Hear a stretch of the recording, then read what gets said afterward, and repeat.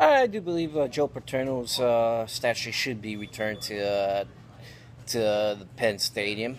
I mean, for what he's done throughout the decades with the school. I mean, the championships and the records he's had, he deserves. I mean, it was a disgrace what happened, but you know what? Let Joe Paterno shouldn't be accountable for what happened with those kids.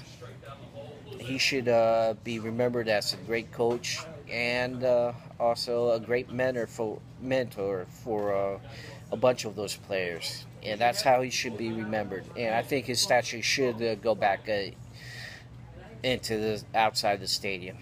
And that's my take on it.